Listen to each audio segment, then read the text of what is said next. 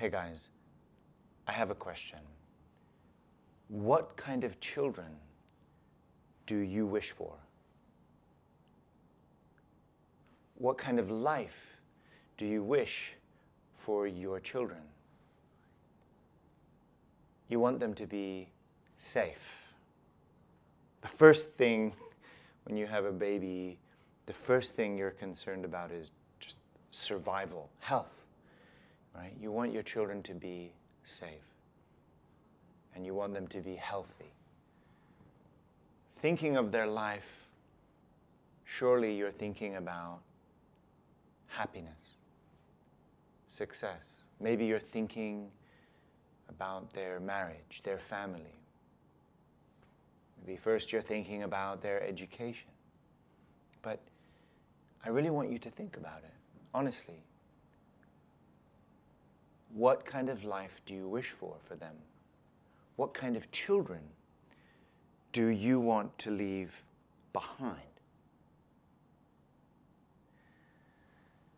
So I think it's really important that we believe in our children. You know, they have dreams. Sometimes it's hard to find those dreams, but they have dreams. Sometimes, many times, those dreams might seem different to what you were hoping they would do. But surely there is some incredible and unique purpose and value to their dream. So should we believe in their dream or not believe in their dream? Actually, we should totally, I think, believe in their dream. It is actually not so important what nature of dream they have. More importantly, what kind of motivation and outcome is that dream anchored in? What is the purpose of their dream? What is the outcome that they are looking for? So, if we want them to be happy and healthy and successful in the true sense, their dream needs to be anchored in something deeper, in something higher than just the welfare of their own family or their own welfare.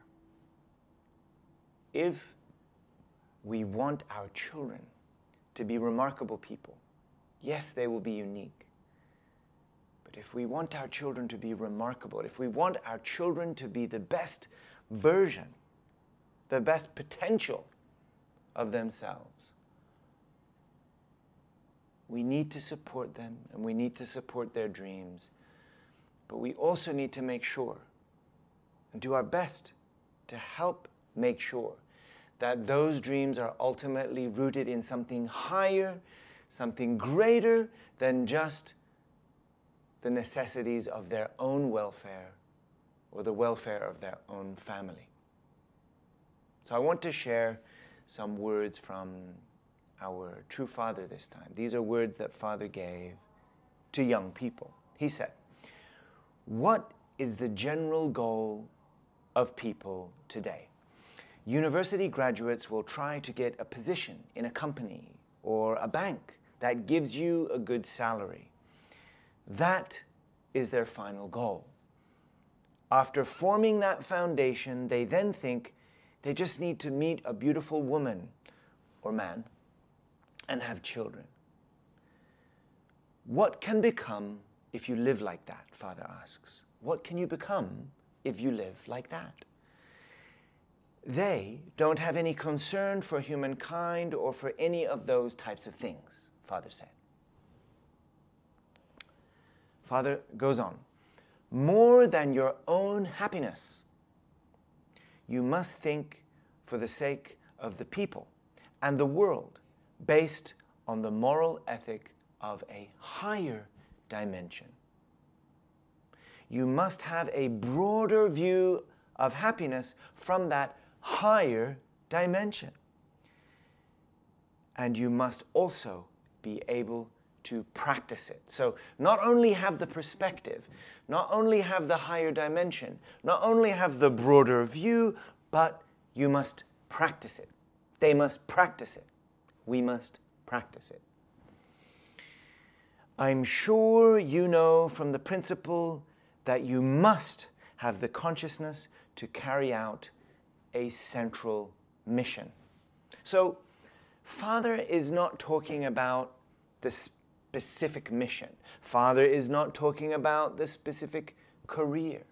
Father is not even talking about, in this case, what type of person you marry, what school you go to, what job you get, how well you do in any of those things. But first,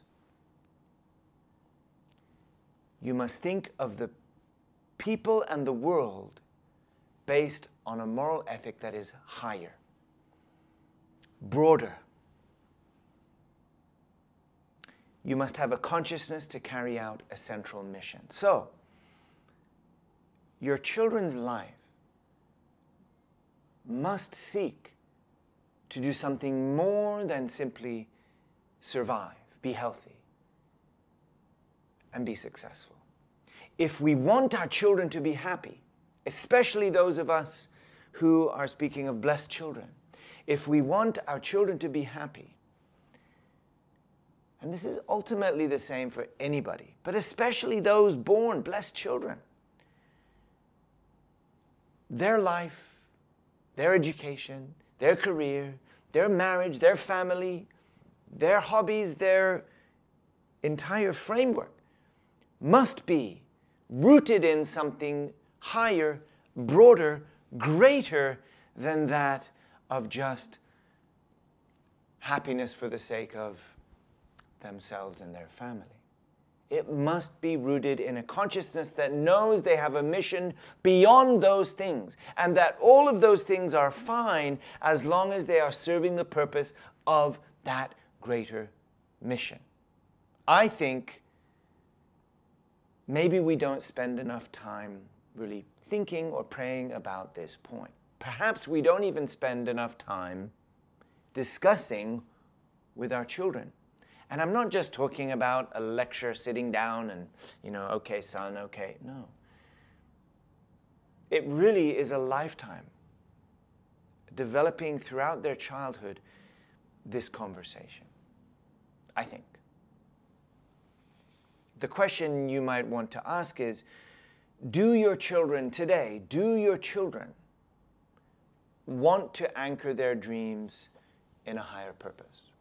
Is the dream that they're pursuing, the career, the education, the family, are all those things, are they anchored in a higher purpose? And is that purpose itself rooted in a higher moral ethic? And in fact, that's something that we can all continually strive to reach higher and higher.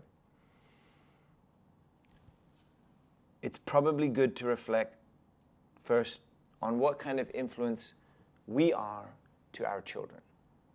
Those of you who led some time as a missionary or serving in a public role, we may be very busy. We may look very busy. We may be talking and acting for the sake of others. We may look like we're living for the sake of others. But how much have I really changed? We have to be real people ourselves. It's not just about the mission. It's not just about accomplishing the framework of whatever mission we are on. We also have to be people who are real people, able to reflect on ourselves and grow ourselves.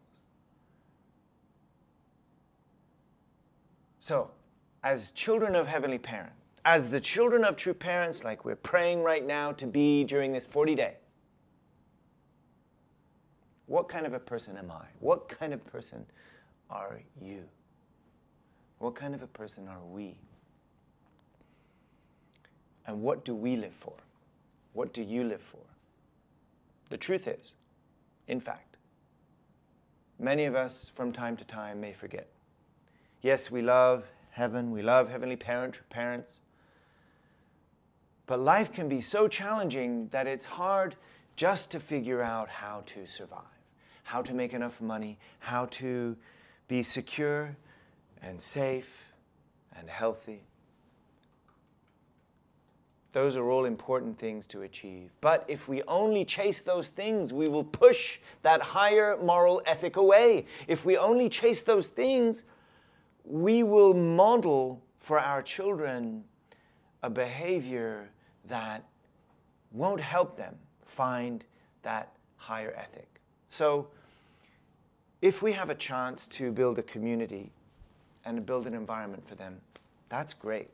If we are in greater number, that's great. If we have workshops to participate in, workshops to send our children to, this is really great. Also because these are opportunities for them to deepen their sense of their own identity and to deepen their relationships with one another, and certainly to study. So I encourage you to participate, to help your children participate in those opportunities with each other. But we also must reflect on ourselves at home. What kind of children do we want our children to be? What kind of lives do we want them to leave behind? It really first depends on me, on you, on us. They need to see that we are living our lives for something greater and broader. But they also need to see that we are doing so truthfully, honestly, able to admit our own weaknesses, our own challenges, able to forgive one another and forgive them and forgive others. So let us build this kind of a community. So as we really think about this time to be children of heavenly parents, children of true parents, another way of looking at it is to ask yourself, what kind of children do you want to have? What kind of life do you want to have for your children? Let us make sure, like Father says, that the young people of today are rooting their dream in a moral ethic and a standard that is higher than just happiness for our own sake, survival, success. If we really want them to be happy, let us listen to what true parents are saying. Have a great day. Have a great week. God bless you.